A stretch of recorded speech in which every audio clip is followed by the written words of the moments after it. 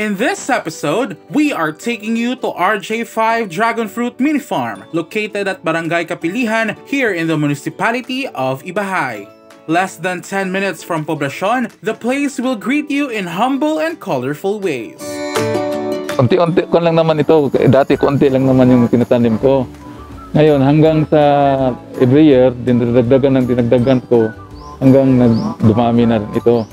At saka inalagaan kung pag-alagaan mo mabuti, mas maganda pa itong magtanim ng dragon fruit sa magtanim ng palay sa akin lang na opinion. Dahil mas malaki ang kita dito sa dragon fruit. One of the highlights of this place is the vibrant candy color pathway, where every step that you take is picture-worthy. And when you enter the mini farm, 8 varieties of dragon fruit will welcome you in full vibrancy. Tinitingnan ko yung sitwasyon ng dragon fruit. Pag marumi, nalagaan ko. Kinukuhan ko yan, nililinis ko palagi yan.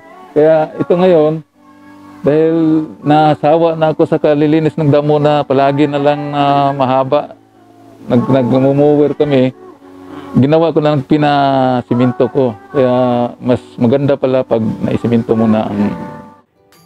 Another highlight of the place is the colorful Nipa hut, where you can hang out and have a mini picnic. But don't forget to try their dragon fruit iced candy and dragon fruit leche flan. Matamis na, malinamnam pa!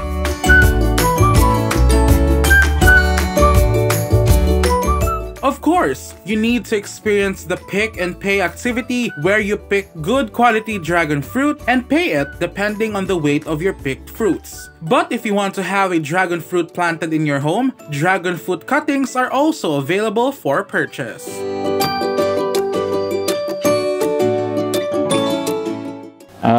Sa mga mahilig magtanim ng dragon fruit, pumunta kayo dito sa Rj5 dahil marami ditong cuttings at tuturuan ko pa kayo paano magtanim. Enjoy the new side of the Municipality of Ibajay. Stay safe, travel safe. Musyon, Warang ta!